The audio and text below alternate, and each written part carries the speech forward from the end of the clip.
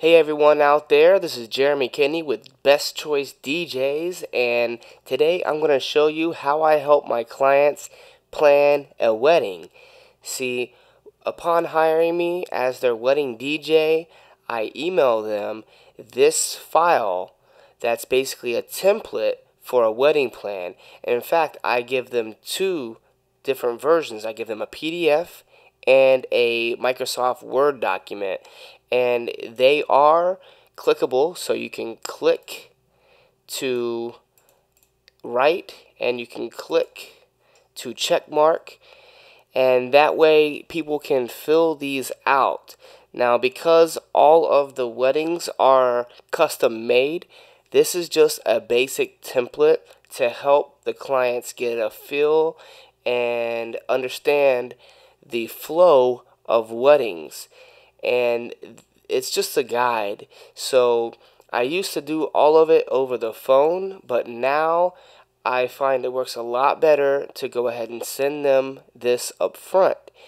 And that way, what started is, let me go ahead and, I'm getting ahead of myself, but what I would do is I would have a basic template in front of me. I would go over everything with them over the phone, but particularly during this part when they would be telling me the names of the bridesmaids and groomsmen, a lot of times I would have to have them spell out the names for me, and it just became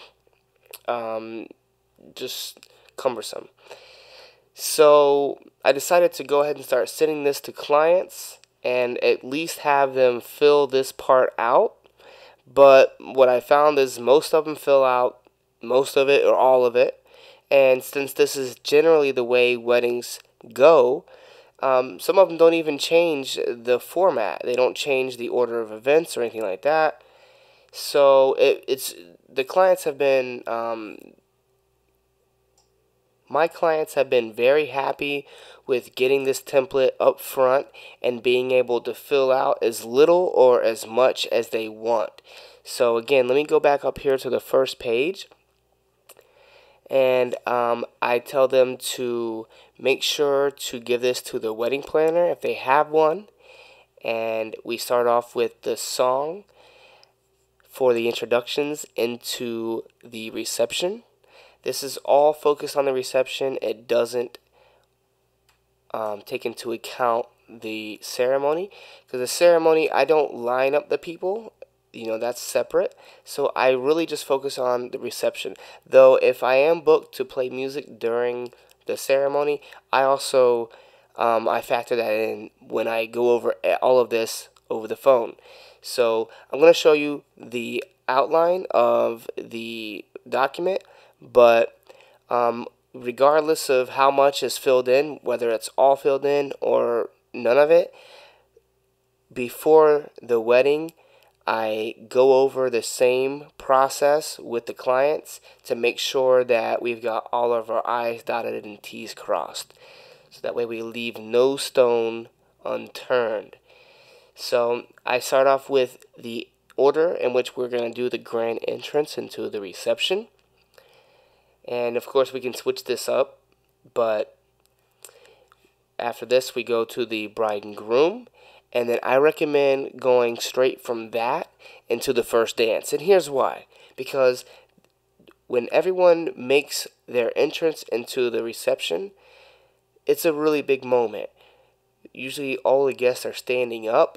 They're cheering, especially because the bride and groom come in last.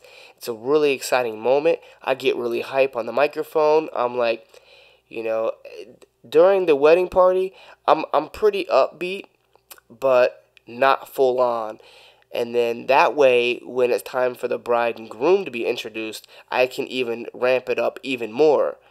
And that gets everyone even more excited.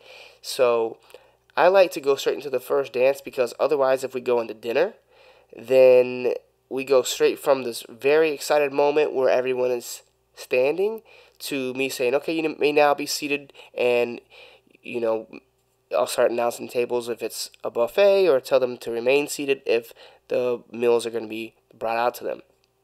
So it's just a really big shift from being excited to sitting down waiting. So I recommend at least going into the first dance, but if the clients want to do all three dances together, then they'll go from the first dance straight to the father-daughter dance and then the mother-son dance. And then usually we'll go straight into dinner after that. And I do give the option for a dollar dance, as well as a few other options as well that aren't on here, such as the anniversary dance, also known as the longest married dance, and the shoe game. But we have the cake cutting. And so what I tell the clients is that I have songs to give them a general idea of songs that are popular for this. Like, for example, the dollar dance. Right here we have the cake cutting. And then so we generally play Sugar Sugar by the Archies and Pour Some Sugar on Me by Def Leppard. And if they don't want to use those songs, then they can certainly come in here and they can pick out whatever song that they want. And so these are just suggestions. A lot of times people go with them, but oftentimes people pick their own. The same thing goes for the garter. So, and then I have a list of songs that are like choreographed dances that are really popular, that get the party going. And yeah, so they can just check the ones that they want. And then if they're having a last dance, they can put it in here. If they have song requests for dinner or dancing, they can put them here. And it continues. They can write a big list of songs. And that's pretty much it. Then once I get this and it's all filled out, then we schedule a time to go over it over the phone. It usually takes about an hour. I prefer to have both the bride and groom so that we can all three be there and discuss everything.